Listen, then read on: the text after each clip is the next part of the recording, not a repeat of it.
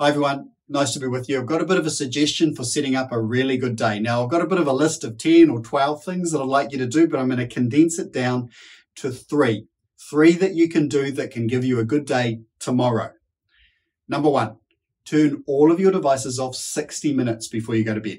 I know you're thinking 60 minutes, I'm halfway through my Netflix. That's right, shut it down. 60 minutes before you go to bed. Number two, 30 minutes before you go to bed, put some really good, positive, uplifting, inspiring input into your mind via a book rather than a device. But not entertainment book, but uplifting, educational book. And then the final step is just before you go to bed, before you hop in, those last few minutes, is write down 3 things that you're grateful for from the day. So that's it, 3 steps. I know there's a list of 10 I could have given you, but that's 3 good ones.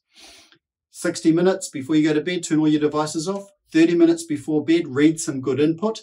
And then just before you turn out the lights, write down those 2 or 3 things you're really grateful for.